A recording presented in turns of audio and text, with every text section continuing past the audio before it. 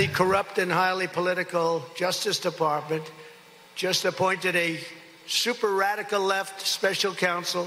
I've been going through these investigations and hoaxes and scams from the day I came down the escalator at Trump Tower, and you'd really say enough is enough. All right, so who is this Jack Smith? Democrats desperately wanted to turn to the man who was just appointed special counsel for the investigations into former President Trump's. But Smith's background has done nothing to silence the accusation that the DOJ has become a weaponized and politicized institution. Joining us today, Matt Whitaker, former acting attorney general for the Trump administration. We hope to be joined shortly by Alan Dershowitz. Matt, it was great to see you down there at Mar-a-Lago for that speech when the president made those comments. I want to start by asking, what do we need to know about who Jack Smith is? But more importantly, I want to start with this. What was the rationale behind appointing a special prosecutor in the first place? Could they have just continued to investigate? Why did they have to, or why did he say he named a special prosecutor?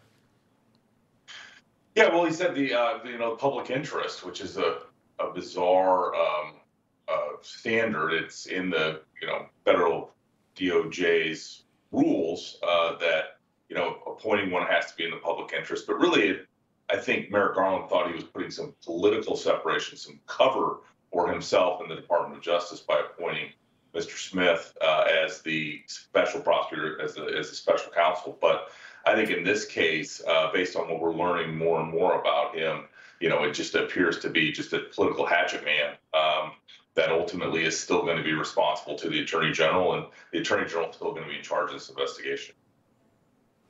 So that it doesn't really matter. Is that what I'm hearing you say, that it doesn't matter that that his title is special prosecutor? He could have done the same thing? Yeah, it doesn't, and for two reasons. One is he's going to build a team that's mostly going to be people that are already at the Department of Justice, and he's going to use FBI agents that are already working on this case. And so, it is, while it's not lipstick on a pig, it is really just Merrick Garland using a sophistry to try and make it look like there's an independence of the special counsel, only because they can't be fired for anything but cause.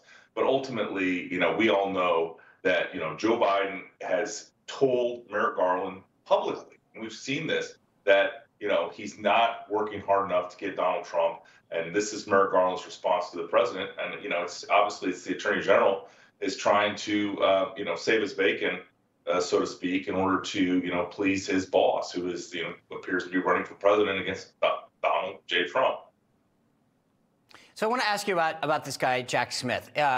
He is the guy that went after former Virginia Governor Bob McDonnell. And he goes after McDonnell, claiming that he had taken stuff inappropriately. The Supreme Court then overturns everything that he went after him on 7-0.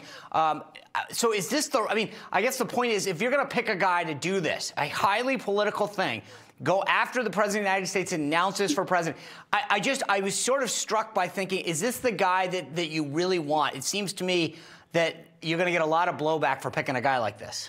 No, you're absolutely right. I mean, you need somebody that's above reproach, that has the bona fide qualifications and experience to do this job in a nonpartisan and objective manner. And as we're getting a clearer picture of this guy, we're learning, in addition to the McDonnell prosecution and being overturned unanimously by the Supreme Court on a bogus legal theory in the prosecution in that case, we're also learning more that his wife may be a donor to Joe Biden, that she may have produced a film about Michelle Obama. And so we're starting to get a little bit more of a picture that this guy may be just a dyed-in-the-wool leftist, again, that is sole and important. His duty is to get Trump, which is, I think, what prosecution should not be about.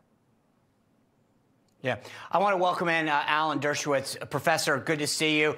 I want to ask you to comment on some of the comments that Bill Barr, the former Attorney General, made. Take a listen to what he had to say, and then I want to get your reaction on the backside. I personally think that they probably have the basis for legitimately indicting the president. I don't know. I'm speculating. You're speculating, yeah. But given what's gone on, I think they probably have the evidence that would check the box. They have the case. And if they have it, should they? That's a decision for... if you were AG, would you? I'm not going to get into that. So, Professor, based on... for some reason, he thinks that they have it, and then the question is, should they? So can you react to both for me? Sure. First of all, 90% of the people who you can check the box never get prosecuted. Prosecutorial discretion is the essence of the job of the prosecutor. What if they conclude that technically he violated some classification or possession of material, but that what he did was no worse than what Hillary Clinton did? A prosecutor would normally say, as they said in the Hillary Clinton case, look, this has never happened before, so maybe technically, but we're not going to do it. What's wrong with a special prosecutor is that they come with a target. They're not asking to find out if crimes were committed. They're focusing on one person, and they're asked to find if there's any crimes about that one person. And there's something very dangerous about focusing on the person first and then coming up with the crime second. So I'm not a big fan of special prosecutors. Okay, so weigh in on the indictment part. Just because they did this, does that mean that they're likely to indict him? And should they, is I think the question he was actually asked. Well, I think the question of should they has been pushed a little in the yes direction by the appointment of a special prosecutor, because if it were Garland, people could say, look, he's indicting the man who's going to run against the person who appointed him and can promote him and can promote other people in the Justice Department. If there's a special prosecutor, that political element of it is muted. And so I think that this increases slightly the chances. But again, I want to emphasize, just because the boxes are checked off doesn't mean that a person should be indicted. You have to look at the range of cases, the Sandy Berger case, the Hillary Clinton case, other cases.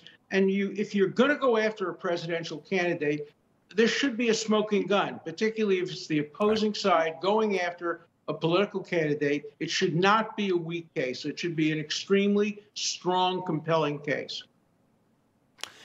Professor Dershowitz and Matt Whitaker, thank you both for joining us and breaking this down. There's going to be a lot more to talk about in the coming weeks, so thank you.